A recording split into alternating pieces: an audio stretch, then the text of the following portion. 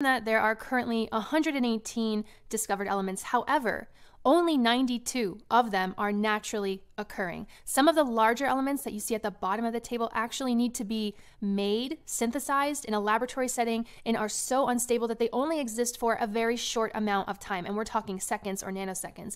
Of the 92 naturally occurring elements, only about 20 to 25% are required for life, and we call these essential elements. The four most abundant elements in living matter are carbon, hydrogen, oxygen, and nitrogen, which altogether make up 96% of all living matter. Most of the remaining 4% consists of, and you'll probably recognize these, calcium, phosphorus, potassium, and sulfur. At the bottom of this table, there is also a list of elements that are only needed in very small amounts. Here we see boron, chromium, cobalt, copper, fluorine, iodine, iron, and